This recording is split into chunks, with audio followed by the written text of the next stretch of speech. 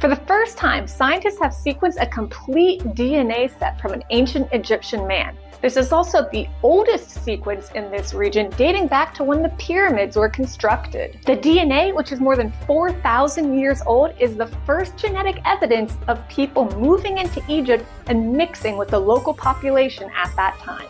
The DNA belonged to a man that may have lived into his 60s, which is surprising for that time. That's like someone living into their 80s today. By analyzing his skull, vertebrae, and ankles, researchers could tell that he spent a lot of time leaning forward with his hands out and squatting on his ankles.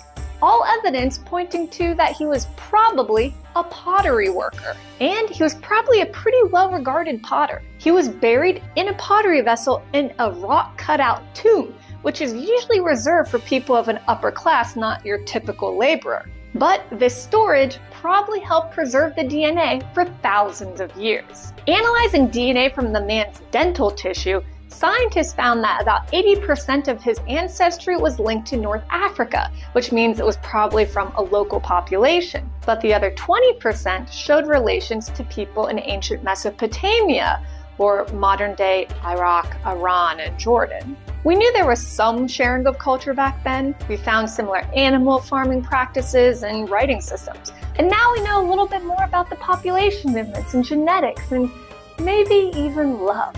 Or at least a hookup.